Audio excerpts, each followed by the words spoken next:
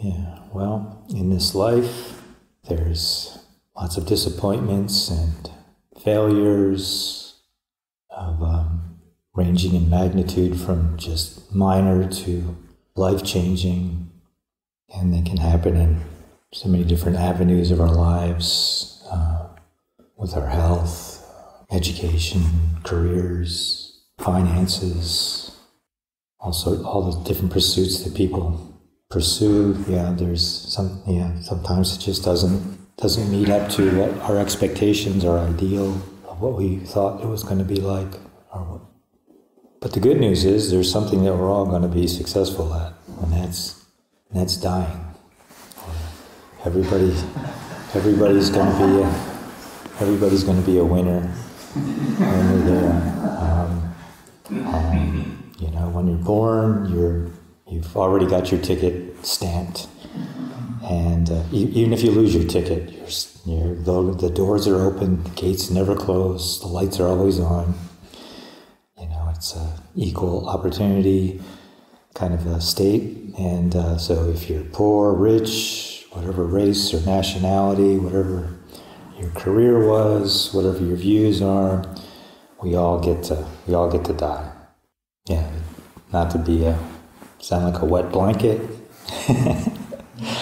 but it's something I think that needs to be reflected upon frequently, and it's truly like the one sure thing in this life is that everything that we know, whether we love it or don't love it, is going to come to an end. And I think it's better to find a way to make peace with that reality and not to push it away, not to have aversion or put it off, but to actually kind of, welcome it in, try to find peace with this reality. There's just no getting around it. It's just quite ordinary thing that happens to people, it happens to the animals, it happens to the trees, it happens to Devas. Everybody gets to die.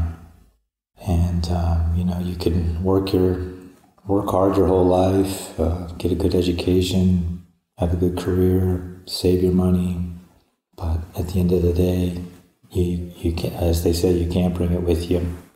So I think the place to really put the investment, though, of course you have to, as we live in this world, we still have to take care of ourselves, take care of our families, take care of our responsibilities, take care of our bodies, be responsible, but not to totally believe in that and actually invest in our hearts, in this spiritual training, because that's where, the rubber really meets the road. It's the one thing that can prepare us for this, this event, that we can go out peacefully, with contentment, sense of ease, as opposed to being in fear, terror, agitation.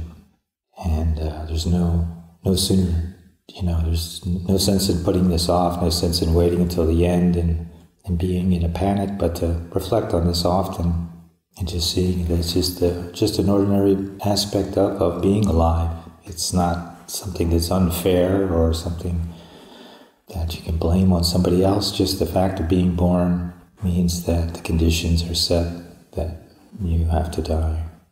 And just the fact that everybody here is at the monastery and I would call us practitioners, we kind of realize that. And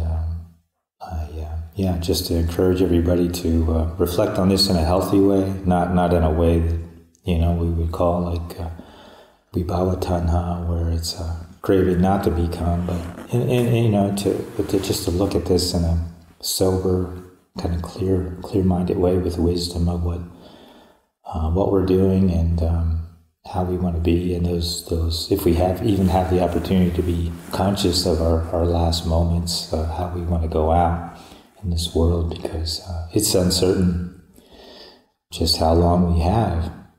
And as we recently experienced with the passing of Josh, still quite a young man, unexpectedly, even the young are subject to this. There's many examples we know in our lives or through the monastery of young people having seemingly untimely deaths. So it's not just for the old. It's like I said, equal opportunity event. And so I think the young and old all should be circumspect about this and try to have a healthy outlook on it. Try to have a wholesome attitudes about this, and just reflect on how do you want to go out in this? Do you want to go out with fear and anxiety, and then setting the causes and conditions for future problems, or do you want to go out peacefully or contented without a lot of regrets, which seems like a much better way to go? I guess the choice is yours. We have choices every moment of the day to be skillful, cultivating wholesome qualities, or we can, be guided by the hindrances. So the choice is ours, and just an encouragement for everybody, including myself, to make good choices and be well.